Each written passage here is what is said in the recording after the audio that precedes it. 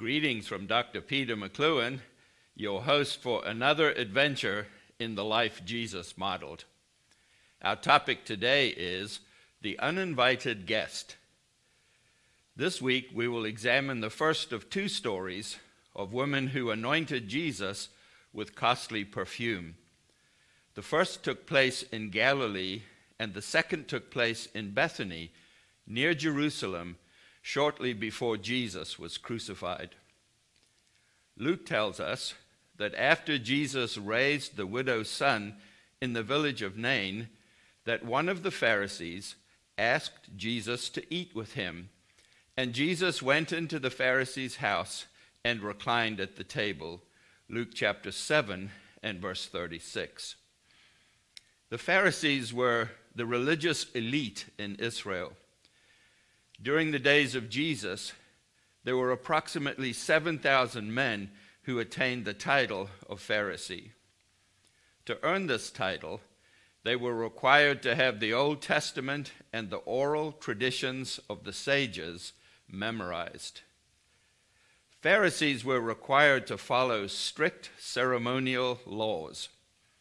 As far as we know, this is the only Pharisee who invited Jesus into his home for a meal. The special meal was interrupted by the entrance of an uninvited guest.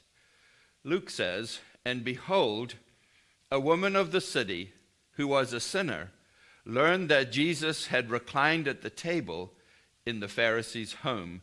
Luke chapter 7 and verse 37. Luke makes it clear the lady was a woman of the city with a very bad reputation. The nearest city to the village of Nain is Beit Shean, a place well known for its brothel and pagan practices. Jesus was most likely referring to the main street of Beit Shean when he made this statement, "Broad is the road that leads to destruction." A woman like this lady would have no problem walking into a room where only men were present. But this time, her intentions were not impure, but pure. She carried in her hand an alabaster flask, and the cost of the alabaster flask was exceeded by the more costly spikenard ointment it contained. The best spikenard is grown along the banks of the Ganges River in India and in Tibet and in Nepal. The gift in her hand was costly, sacrificial, and surprising. Luke says, "She brought an alabaster flask of ointment, and standing behind Jesus at his feet, weeping, she began to wet his feet with her tears, and wiped them with the hair of her head, and kissed his feet, and anointed them with the ointment." Luke chapter 7 and verse 38.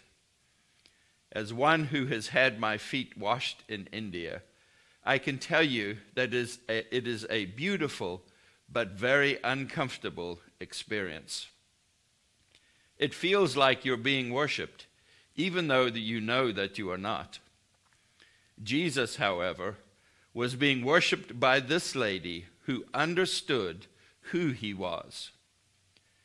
Some people kiss statues or stones, but this lady kissed the feet of God in the person of Jesus.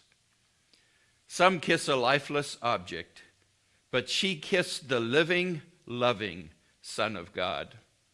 Her brokenness was evident by her tears that wet the feet of Jesus. She expressed her love by using her hair to wash the dirt off of Jesus' feet. Her generosity was demonstrated by the fragrance she poured out on the feet of Jesus. Her humility unsettled the Pharisee who had invited Jesus into his home. Luke says, "And when the Pharisee who had invited Jesus saw this, he said to himself, 'If this man were a prophet, he would have known who and what sort of woman this is who is touching him, for she is a sinner.' Luke chapter 7 and verse 39. The Pharisee had no problem identifying the sins of others, but they were unable to see their own sins. As we have seen so many times, Jesus distinguished himself from all other prophets or religious leaders by allowing known sinners to touch him. No matter what you have done, you can reach out and touch Jesus. He will not turn you away.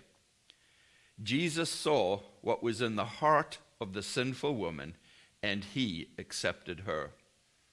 He also read the mind of the self-righteous Pharisee, who was disgusted by the intrusion of a sinner into his home.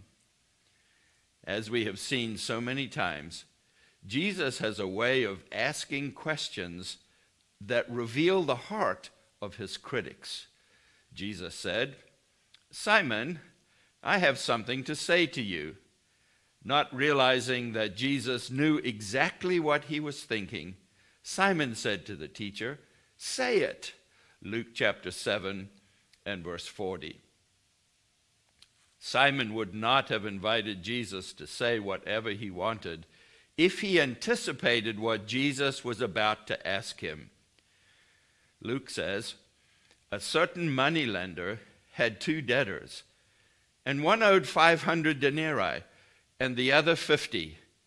And when they could not pay, he canceled the debt of both." Luke chapter 7, verse 41 and 42. Now Simon realizes he has been outwitted by Jesus, and his heart has been exposed. And Jesus asked the obvious question that Simon does not want to answer. Jesus said, "Which of them will love him more?" Luke chapter 7 and verse 42. Now Simon reluctantly replies, "The one, I suppose, for whom he canceled the larger debt." And Jesus said to him, "You have judged rightly." Luke chapter 7 and verse 43. Then turning towards the woman, Jesus said to Simon, "Do you see this woman?" Pharisees never made eye contact with anyone whom they thought were sinners. Jesus makes eye contact with everyone he talked to. Jesus is ready to make eye contact with you. And Jesus said to Simon, "I entered your house. You gave me no water for my feet, but she has wet my feet with her tears and wiped them with her hair." Luke chapter 7 and verse 44. "You gave me no kisses, but from the time I came in, she has not ceased to kiss my feet.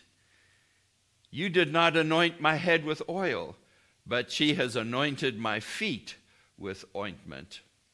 Therefore I tell you, her sins, which are many, are forgiven, for she loved much. But he who is forgiven little loves little." And Jesus said to the woman, "Go, your faith has made you well. Go in peace." Luke chapter 7 and verse 50.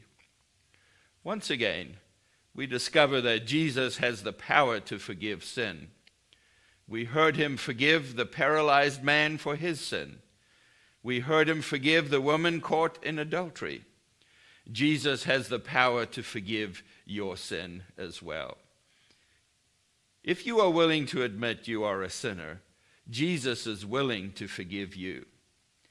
Jesus has authority from God to forgive sin because he is the one who paid the penalty for our sin by dying for us in our place on the cross.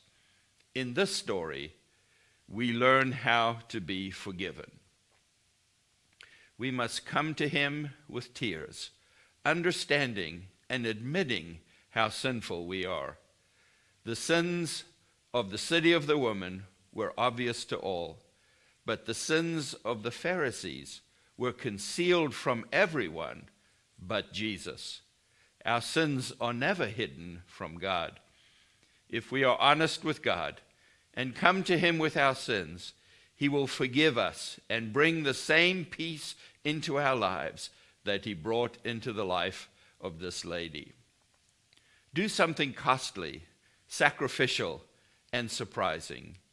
Give Jesus your heart and mind and soul. Like the woman in this story, you can know that you are at peace with God. Thank Jesus for dying for you in your place so you can have eternal life. Next week, we'll continue studying the life Jesus modeled. Before I leave you, let me take a few moments and pray for you. No doubt this lady was caught in prostitution, and maybe you've been caught in prostitution either willingly or you have been forced into prostitution by some set of circumstances that you found yourself in.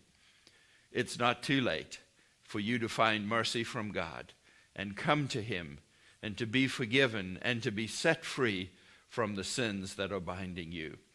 Perhaps you're caught in addictions, opioids, and other drugs that have just taken over your life and caused you to rob and steal and maybe even kill and just do anything you can to get your next fix. God knows where you are and what you're facing. Jesus has power. I break the power of that addiction off of your life right now. Invite the Holy Spirit into your life to touch you.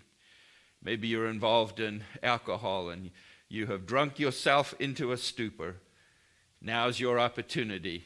Come to Jesus. He will forgive you. He will cleanse you. And he will give you a new start in life. Whatever your behavior is that's bad, you know what it is.